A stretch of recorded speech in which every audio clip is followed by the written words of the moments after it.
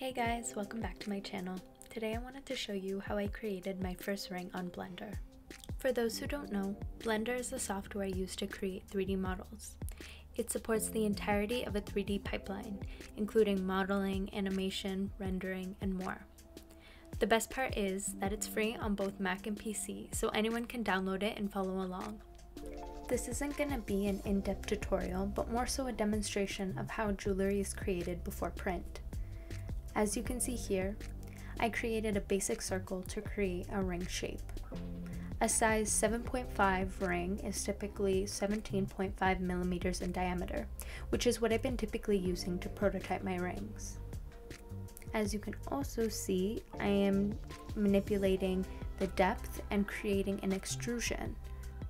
Next, I will be subdividing the ring to increase the number of polygons and vertices while maintaining the ring's formation. This will allow me to manipulate the top of the ring to give it that curved shape.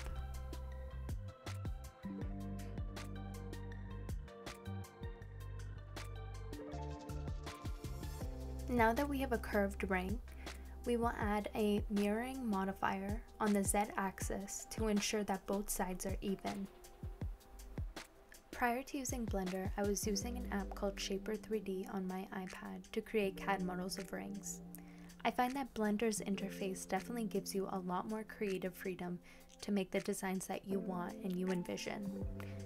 My first impressions of Blender are very positive, but since I've only been using it for a few days, I can't give a full review of all its functions.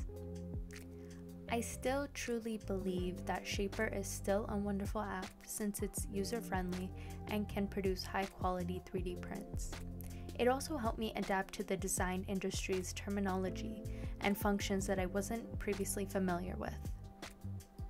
At the end of this video, you will see that I attempted to print a prototype for this 3D design. Unfortunately, it was not successful at all. This was because I incorporated very small, intricate details that weren't recognized by my PLA Prusa printer. On my last video, I received a comment asking why I don't just use a resin printer for jewelry making. Through trial and error and extensive research, I definitely agree that it may be a better option for the type of work I'm doing. I do have my eye on a resin printer called the Form Labs Form 3 printer, but sadly I would need to sell an organ and my firstborn child to afford its high price, marked at $3,500 before tax. As a more affordable alternative, I decided to purchase the Elegoo Mars, I hope I'm pronouncing that right, Elegoo Mars 2, which has great reviews and is a fraction of the price. The printer hasn't arrived yet, but I'm extremely excited to share the results and my thoughts and opinions on it. In the next few weeks, I also plan on going downtown to my city's jewelry district and casting my first design. If anyone has any ideas of what I should design and cast first, please feel free to leave a comment and let me know. I'm open to any ideas. I also forgot to mention here that I am using a Blender add-on called Jewellery that allows me to add different gems to my 3D model to get a better understanding of how the final product will look like. Here I'm using a marquise shaped jewel since it's thin and will be used as an accent on the band. Jewelcraft is great because it also provides tools that are good for gemstone setting, product dimensions, and weight in different metals.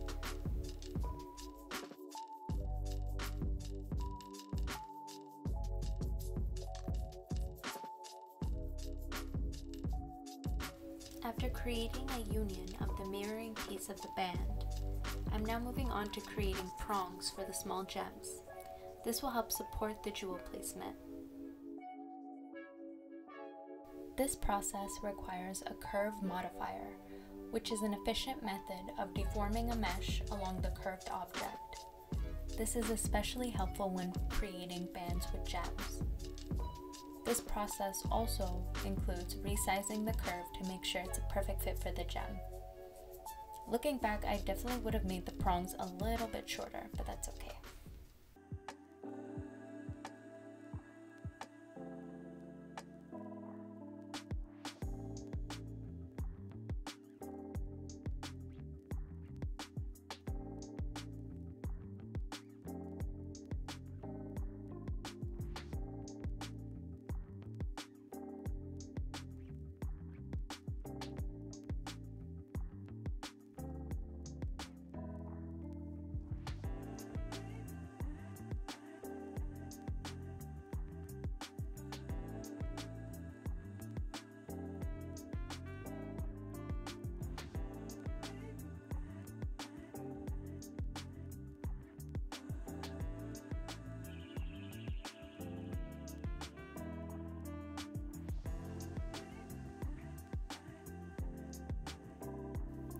Now that we created one set of prongs on the marquise gem, we can now bring back our band and duplicate the set we created previously to save some time and energy. One aspect that I really like about 3D design is that it's so easy to manipulate your work to ensure accuracy, but to also save time. This part really made me practice rotational adjustments to the prongs using the shortcut keys. I found it personally difficult to start thinking in 3D, as my mentor calls it, because every action you do corresponds to the X, Y, or Z axis. At first, those letters really freaked me out because of the PTSD from calculus. However, once you get a general understanding of the axis and where it's located, it's very simple moving and rotating the objects within the software. You can see them in the background on the grid, the red line, green line, and the blue line. Once it's aligned perfectly, we will duplicate the two sets of prongs by selecting both of them and rotating the pair 180 degrees to match the other side. To lock the prongs in place, we will go under the Bool tool tab and union all the additions to the band. If union doesn't work, you can also use join as an alternative, which is Ctrl-J. Now I'm going to create a frame for the center stone. This will ensure the stone stays in place and doesn't move around.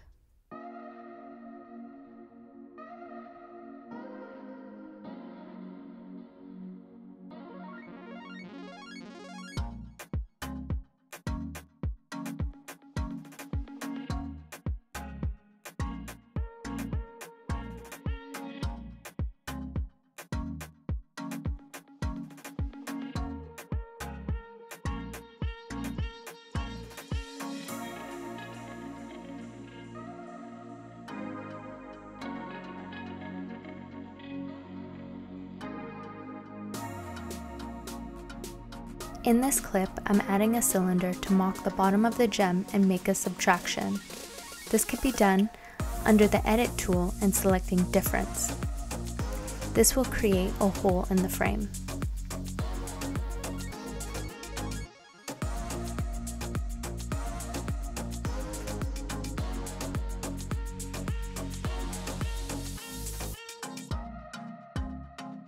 This part is my absolute favorite because the design is slowly coming together and starting to look like a ring. I am once again using the Jewel Craft add-on to make additional prongs for the center stone. This function allows me to choose the amount of prongs desired along with its positioning and thickness.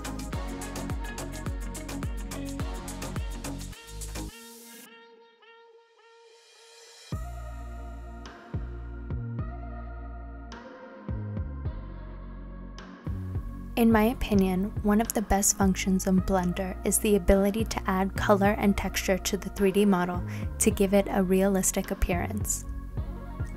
Here I added the material labeled fake glass to give it the appearance of being an engagement ring. I then duplicated the ring a few times to give a few examples of how I would design it.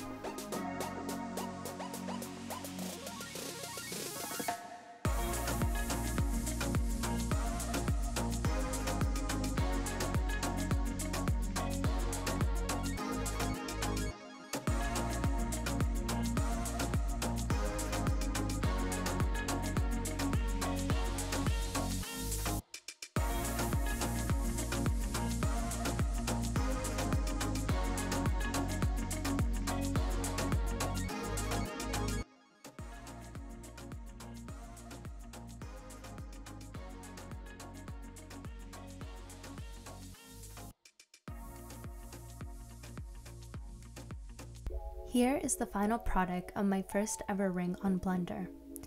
I am excited to share what's coming up in the next few weeks, and although you'll see my print is a terrible representation of the design I created, I expect the results to be substantially better in the coming weeks when I incorporate the new printer. If you enjoyed this video, like and subscribe to join me on my journey in building my jewelry design business. See you guys next week.